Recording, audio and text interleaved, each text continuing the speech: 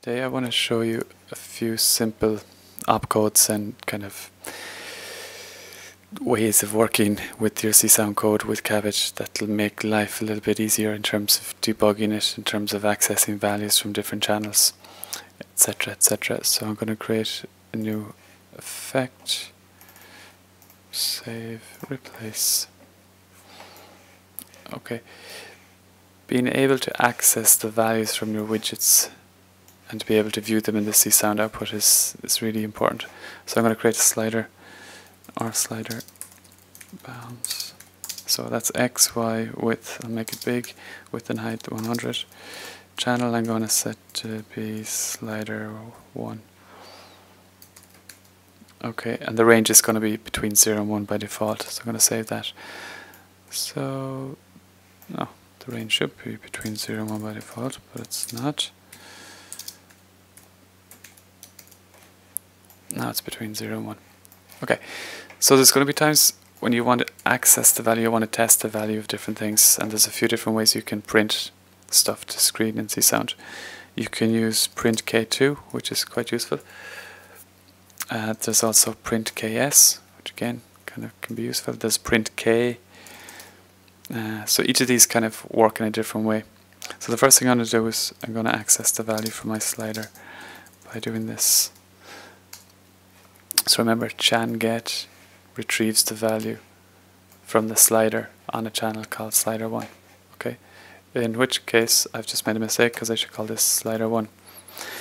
So print K2 is the first one we're going to look at, first opcode for printing, and print K2 is going to it's going to print something whenever this value changes. So wherever its input argument changes, it's going to print something to the C sound output. It's going to print the new value, in fact. So as I click here, we can see if I double click this, every time this changes, it prints something out. That's kind of handy. Okay, another print KS is pretty useful as well. This takes a string, so we can write something like hello there, and so this takes a time value, so we can specify to print hello there every 1 second. So it's going to print hello there every 1 second. Now if you wanted to print, for example, the value of K slider, which would be way more useful, we can just write something value of slider is, and then we can use this format specifier, which is going to be, it's going to print in floats. So the next parameter we pass could be K slider. Save that. So printing the value, I'm going to put back in the \n for the carriage return. And now it's printing the value of our slider. These things can be really useful when we're debugging instruments or deslugging instruments in the Cabbage world. So I'm going to create another, I'm going to create a button this time. So X, I'm going to push it over 150, down 10, I'm going to make it 200 wide and 40 in height, and I'm going to specify the channel to be button, but1, and I'm going to, I'll just use the default text for now, Control S, so that gives me a button there. We still have this slider printing stuff out. So what if we only wanted to print out the value of the slider every time we hit this button? Okay, so that's what we're going to do now. Just going to save that. So I'm going to access the value of the button, K button, chan get, but1. So I can't stress this enough. The channel identifier that you use with the widget is very important, because it's how you're going to access the values of that widget using that same channel down here. So every time this widget is updated, a value is sent to a channel called slider 1. And C sound is constantly checking the values stored at the software channel slider 1, and it's the same for but here. Every time we press this button, K button is going to be updated. So these things are really important to Cabbage and C sound. Everything communicates over channels between the widgets and the underlying C sound code.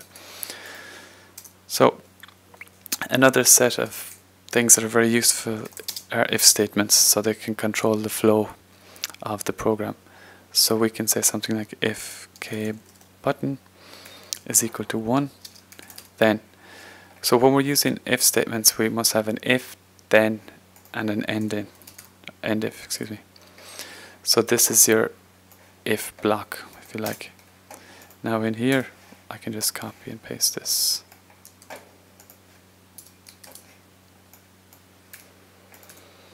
And I can save it. So at the moment, we're not getting anything printed to the screen down here. There's nothing happening. But if I push this, now we're getting the value. So what's happening is when k button is equal to 1, C sound is going to start executing this line of code. If I stop, suddenly C sound stops executing because it's no longer going into this line of code. Control flow is really of the utmost importance when developing instruments with Cabbage, because there's going to be so many times when you're going to want to say, okay, only execute this code if this is enabled, or if this button is on, or if the slider goes above 200, or if the slider is less than 200. So this is really kind of important. Another really important opcode to use with Cabbage is the changed opcode, which will notify you when a variable changes. So we could do something like this. If changed k button equals 1, then output the value of this.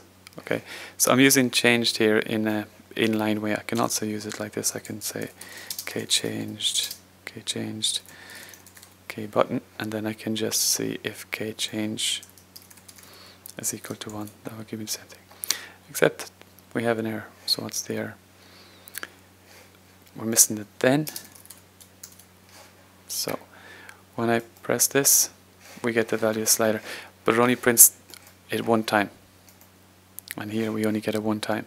Okay, so k change, when k button is updated, or when k button changes, k change is going to just momentarily output a 1, and then it's going to return back to outputting 0, so it's going to return to 0 again. So just for this tiniest fraction, it's going to output a 1, enough for us to be able to execute this line of code. So if you don't want to write this the long way out, you can use you can call the opcode inline, and you can say changed, if you can spell changed k button is equal to 1. So it's the same thing, it just saves you a couple of lines of code. So I would say that changed, if statements, and chan get are 3 of the most important things that you'll need to know when you're developing instruments with Cabbage.